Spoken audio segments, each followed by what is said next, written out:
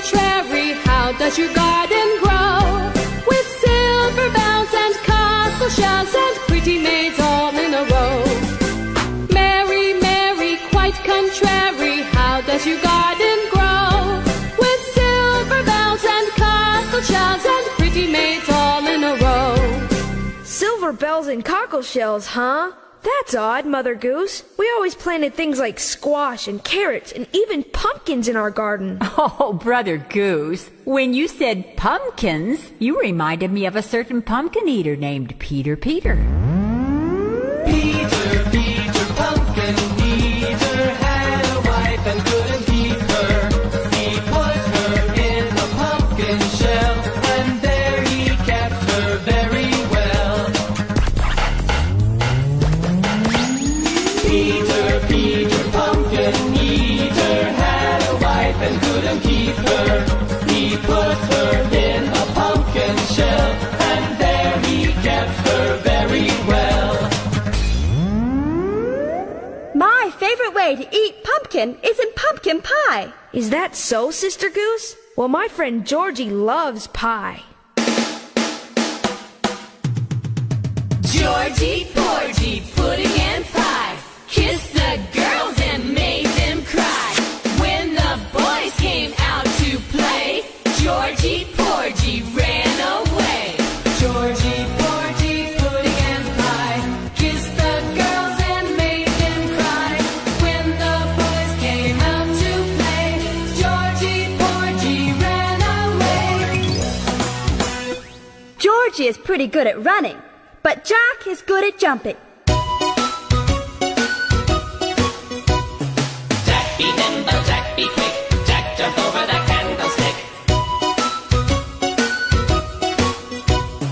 Jack be nimble, Jack be quick, Jack jump over the candlestick.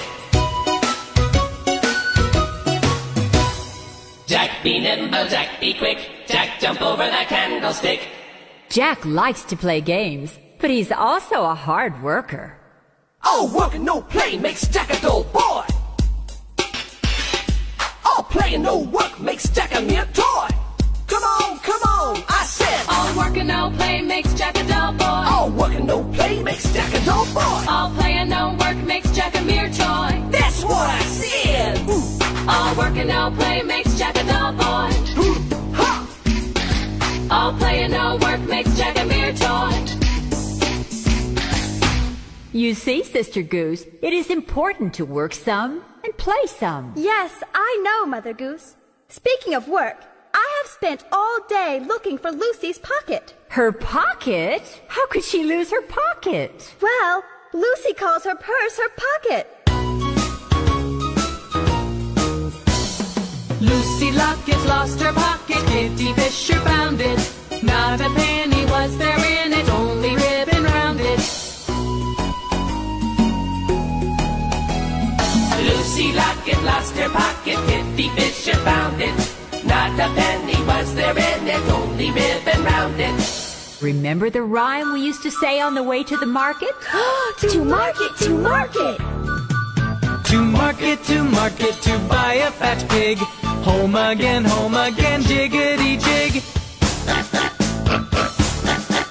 To market, to buy a fat pig. Home again, jiggity jig. Here's a rhyme that's fun to say when you play with your toes. Sweet, pick, pick, pick, pick, pick.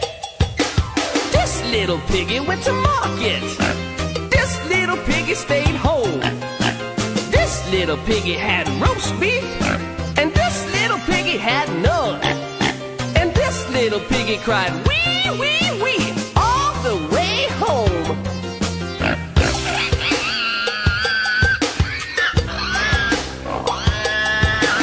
This little piggy went to market. This little piggy stayed home. This little piggy had roast beef. This little piggy had none. And this little piggy cried, wee, wee, wee, all the way home. I'm thinking of another rhyme we can say as we pat our hands together. Pat a cake, baker's man. Bake me a cake as fast as you can.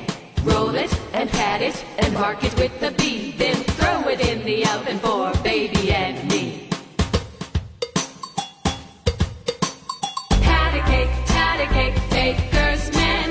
Bake me a cake as fast as you can.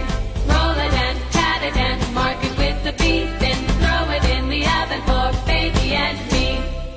I've seen a baker baking buns. Hot cross buns, hot cross buns. 1 a penny, 2 a penny, hot cross buns. If you have no daughters, If you have no daughters, If you have no daughters, give them to your sons. but if you have none of these little elves, You will have to eat them all yourselves. Hot cross buns, hot cross buns. 1 a penny, 2 a penny, hot cross buns. Buns are my favorite kind of bread.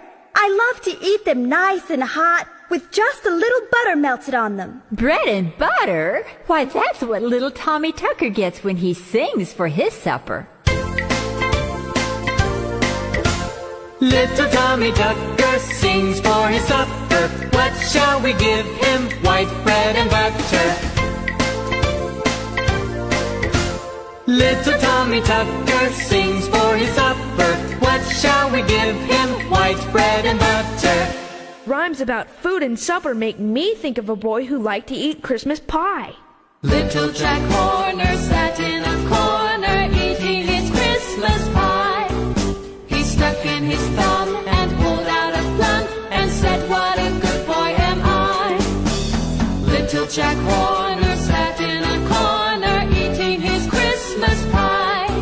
He stuck in his thumb and pulled out a thumb and said, "What a good boy am I." Oh, I beg to differ. You should never play with your food. That's right, Mother Goose. And I know a rhyme about some people with another disgusting habit.